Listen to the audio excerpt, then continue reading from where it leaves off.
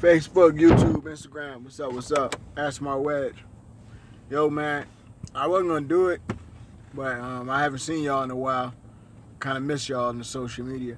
Plus, I was just on Facebook scrolling through my stuff, and somebody had mentioned, somebody that I respect, a trainer, and he had said, do you guys really believe or think that Tyson Fury has a chance against this young lion, Deontay Wilder? And I thought about it for the first time throughout this whole controversy. I said, yeah, he could beat him easily. Mark my words, he could beat him easily. And I think the whole boxing organization, or the whole respect, or the whole dignity of a boxing beats the puncher, relies on this fight. This is the ultimate. You know, Deontay Wilder can box a little, don't get me wrong, he's an Olympian. However, he's not as dependent on boxing as Deontay Wilder, as Tyson, and he's not as relaxed and composed as Tyson.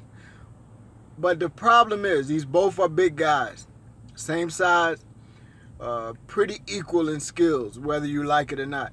But Tyson depends more on boxing than brutality. Wilder is more dependent on his physical finesse and his physical brutality.